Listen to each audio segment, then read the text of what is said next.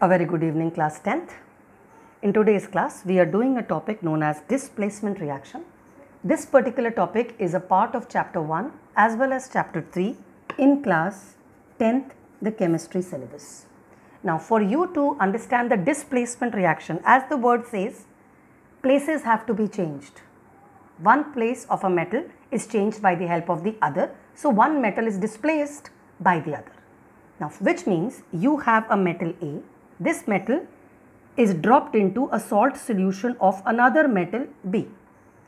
Now, if this reaction is happening, means A is able to remove B from the salt solution, itself goes into the salt solution and the poor B is standing outside. Which is the reason? Because A is more reactive than B. That is the cause of displacement reaction. So, the metal that you add into the salt solution should be more reactive, which means for such a reaction to happen, your agenda would be to check whether the metal added is more reactive than the metal in the solution. And how would you do that? By means of this reactivity series. In this reactivity series, I would advise that you learn it up. The metals on top are the more reactive metals, while the metals at the bottom are the less reactive metals. Which means if these metals are added to the salt solution of these, then the reaction would happen because these metals are more reactive than these. But if the salt solution is for these metals and you add these metals to them, to the salt solution of any of these, if you add these metals, there won't be any reaction because the metal needs to be more reactive than the metal in the salt solution. Which means if this is true and I add metal B to salt solution of A, when you know it that the metal A is more reactive, which means this is strong and metal B is less reactive, which means the metal B will not be able to remove A from the salt solution because the metal A is more reactive. Under such situation, there will be no reaction, no displacement happening. Now, I would be doing this topic in detail by taking examples, but before I do that, I need you to understand that iron salt solutions of iron are green in color and the salt solutions of copper are blue in color. I have deliberately used those colored pens so that you remember it for life. Also, when you are asked for the copper metal, this is reddish brown colored metal, but its salt solution is blue in color. This information you should know before we move ahead. I would be moving on with the examples. I have deliberately written the reactivity series for your convenience. This topmost of the reactivity series are the more reactive metals and the lower end is the less reactive metals. Fine. So, let us begin with example number 1. The first example that I have taken is I take a iron metal piece and add it to zinc sulfate aqueous. Now, I have not given you any color. This is a colorless solution. The salt solutions are colored only if they are of iron and copper is the information that you should know in class 10th. So, when you add a piece of iron into zinc sulfate solution, will the reaction happen or not depends on iron.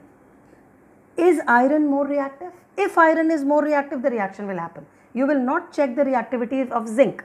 If you check it, let's say if you check the reactivity of zinc, what do you conclude? Zinc is above iron, which means zinc is more reactive, which means the bond between zinc and sulfate is very strong, which means this will not break. Because iron is less reactive, there will be no reaction, no displacement would happen. Coming to the second example, what happens if I take a zinc piece and add it to ferrous sulfate aqueous solution. This is a green colored solution for your information. What do you check? You check whether this metal is more reactive or not. If it is more reactive, it will remove this metal. Check, this is zinc, this is iron, and zinc is more reactive than iron. That is why the reaction would happen. What would happen? Iron would be replaced from sulfate, so you would form zinc sulfate and your iron would move out. This is black in color, this is colorless. So your solution will change from green to colorless and you would see black colored iron deposited over zinc. Moving on to the third example.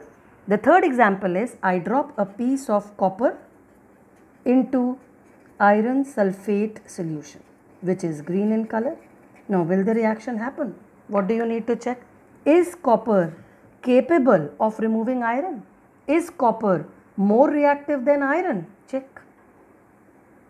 Copper is here, iron is here. Which is more reactive? Iron is more reactive, which means this bond is strong, which means copper will not be able to remove iron from the salt solution. Coming to the next example, I take a piece of iron and I drop it into copper sulfate aqueous.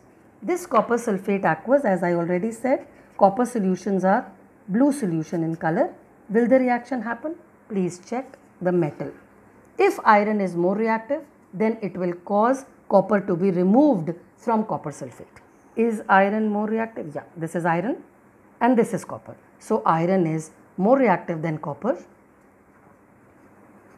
That is why the reaction would happen, and what would be formed? Your product would be, it would lead to the formation of FeSO4, which would be green in color, and your copper will be separated out. This is reddish brown in color. So normally this question is asked, give your observation. What would happen if a piece of iron is dropped into copper sulfate solution? Give your observation. So you would give two observations. One, the blue colored solution changes to green solution and the black metal gets a deposition of reddish brown copper on it. So there are two observations which are normally asked. Fine. Moving ahead with a few more examples. What happens when a gold ring is dropped into common salt solution? What is common salt? NaCl aqueous. Now will the reaction happen or not is the question. You need to check your reactivity series.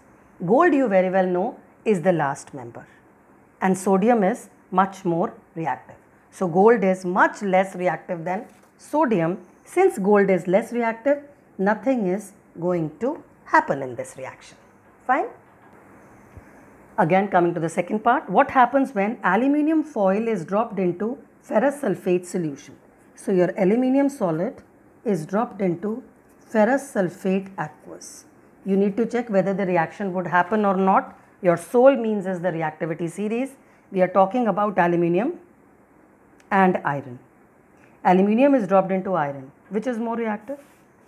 Out of these two, aluminium is more reactive, which means aluminium is capable of removing iron. Because aluminium is more reactive than iron, the reaction is bound to happen. Please, let's write the products. Iron would be separated out and aluminium will combine with sulfate. So Al and SO4. Aluminium has a valency of 3, sulfate has a valency of 2. This is your solution. You get a black colored iron deposited. This was green in color and the solution becomes colorless. So the observations will be black deposition over aluminium foil and the solution changes from green to colorless. Coming to the next question.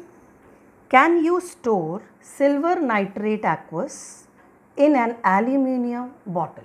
If you have an aluminium bottle and you add silver nitrate solution into it, are you able to store it? Can you keep it in it? Will the reaction happen or will it not? You very well know silver falls under the less reactive metals while aluminium is much more reactive. So aluminium will displace silver, which means the advice is no. you cannot store, because aluminium is more reactive than silver. The reaction is bound to happen, and what would happen? Aluminium will start reacting with silver nitrate, will remove silver from the solution, and itself will combine with nitrate. So aluminium combines with nitrate. Aluminium has a valency of 3, nitrate has a valency of 1. So your formula of aluminium nitrate would be this. Fine. Coming to the next. What would happen if a silver coin is dropped into a gold chloride solution? So your silver coin, gold has 2 valencies. I have taken the valency 3. A gold chloride solution, what would happen? Will the reaction happen or not?